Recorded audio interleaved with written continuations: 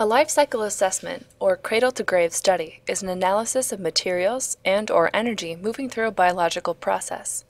In this case, we'll look at the production and consumption of ethanol. A life cycle assessment can help to weigh the pros and cons of using ethanol over gasoline in terms of energy use, carbon dioxide emissions, and other environmental factors. It's not just about how much carbon is in 1 gallon of gasoline compared to 1 gallon of ethanol. Life cycle assessments look at all the steps along the way, from planting a crop, to harvesting it, to transporting it, to refining it, to vehicle use. There are many different steps in the production of ethanol. We are following the path of carbon all the way from the atmosphere to the plant, to the engine in your car, and then back into the atmosphere. In this video, watch for where the carbon atoms enter the cycle, what compounds they form, how they get rearranged, and in what molecules they are released. So a life cycle assessment is like a big accounting sheet of all of the energy that went in, all of the energy that came out, and all of the greenhouse gases which were either sequestered or emitted in the making of a thing. And that thing could be anything from a bottle to a cell phone to a car to a fuel. And in terms of ethanol, the major energy users and greenhouse gas emitters are the production of the feedstock, the transportation of the feedstock, the refining of the feedstock, which involves pretreatment and enzymatic hydrolysis, fermentation, distillation, dehydration, denaturation, and then end transportation of the ethanol fuel. We'll start with photosynthesis. Carbon dioxide enters the leaves of plants where it is chemically changed into the sugar, glucose, using energy from the sun. Glucose, which is a simple sugar, is the building block for more complex carbohydrates such as starch and cellulose. These carbohydrates create the bulk of the plant, called biomass. Biomass can be anything from trunks of poplar trees, to corn stalks, to blades of switchgrass. All of this biomass contains an enormous amount of carbon. In fact, cellulose is the most abundant biological molecule on Earth. This biomass can be used to create ethanol. Once the biomass crop reaches maturity, it is harvested and transported to a refinery, where it will be turned into ethanol. In a traditional ethanol refinery, the biomass passes through many complex steps. We'll explain the details later on. This slide demonstrates the reorganization of the carbon atoms in carbohydrate molecules into ethanol and carbon dioxide. Most of today's refineries use yeast or E. coli to ferment the plant sugars such as glucose into ethanol. At this point, the carbon in the carbon dioxide molecules is released as waste, and the carbon in the ethanol molecules are kept for later use. The ethanol from the refinery is then transported to gas stations and other places where it can be put into vehicles. When you fill up your gas tank with ethanol, you are pouring carbon-containing molecules into your car. Your engine releases the energy in the ethanol in a process called combustion. In order to release the energy stored in the chemical bonds of the ethanol molecule, the carbon atoms are rearranged into smaller carbon dioxide molecules. The carbon dioxide released during combustion enters the atmosphere. Some of these carbon dioxide molecules may be taken up by plants for photosynthesis. As with gasoline, making ethanol depends heavily on carbon-based fuels for production. Carbon plays an even bigger role in this process than we've already described. So far, we've shown how plants took in carbon dioxide from the atmosphere to synthesize more biomass. That biomass was harvested and taken to a refinery where it was fermented into ethanol.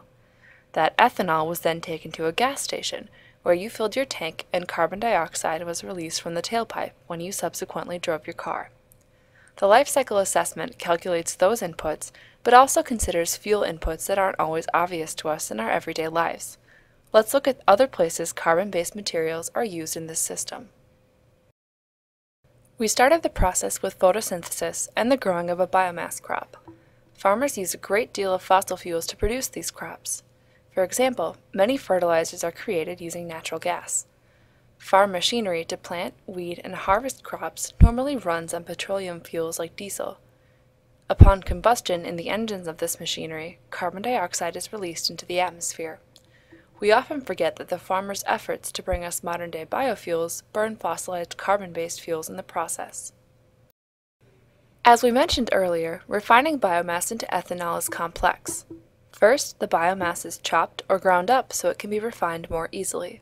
Chemicals and enzymes are added to further break down the plant matter into simpler molecules. Then yeast or E. coli are used to ferment the carbohydrates into ethanol. The last step of refining is distillation, which results in highly concentrated ethanol for use in a vehicle. A great deal of energy from heat and electricity is used throughout this process to convert the plant biomass into ethanol. Traditionally, energy comes from the combustion of fossil fuel-based hydrocarbons, like coal and natural gas. These fuel sources are used to light the plant, run the equipment, and refine the biomass. Anytime fossil fuels like these are burned, carbon dioxide is released into the atmosphere.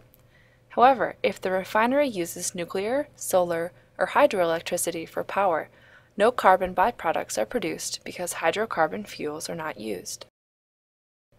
If the refinery uses fossil fuels for electricity and heat, it will release carbon dioxide that will take millions of years to recycle back into fossil fuels. In a cellulosic operation, the refinery may instead burn waste biomass for heat or electricity. By burning biomass, the refinery is releasing carbon atoms from the sugars inside the plant biomass, which were originally captured by the plant during photosynthesis. Burning biomass releases carbon dioxide into the atmosphere that can be quickly recycled into new biomass during photosynthesis. Another carbon consumer often overlooked is the transportation system that moves raw materials and finished products. Harvested crops are transported from farms to the refinery, and ethanol is transported from the refinery to gas stations. Petroleum is normally used to fuel the vehicles in this system. When these vehicles burn fuel, carbon dioxide is released and returns to the atmosphere. For our life cycle assessment, we tracked the carbon inputs and outputs through the cellulosic ethanol production system. It started with carbon dioxide in the atmosphere, moved into carbohydrates in plants, which went to the refinery, then into ethanol to power your vehicle, and ended back with carbon dioxide being released into the atmosphere. Along the way, inputs from farming practices, transportation systems, and the refinery itself changed the carbon balance of the system. Scientists are currently researching ways to increase the efficiency of the process and reduce fossil fuel inputs into the system. Reviewing the entire process, what would it take to make this system carbon neutral? Ethanol fuel, corn or cellulosic, it doesn't matter, when it's combusted, that is not considered a net emission of greenhouse gases to the atmosphere. And that is because that carbon dioxide, the products of combustion are water and carbon dioxide, basically. That carbon dioxide that is released when the ethanol is combusted is the same carbon that was fixed by the plant, which pulled the carbon out of the air and made it into its tissues and its cellulose and its starch. So if you were to look at a picture, you would see the plant taking it in and the car letting it out, and it would go around and around, as opposed to the fossil fuel, which starts underground, which is otherwise essentially sequestered. It's kept, it's held, and it would be held permanently until we come along and we pull it out and we burn it and we release the carbon to the atmosphere, and there's no direct route to get it back into the ground.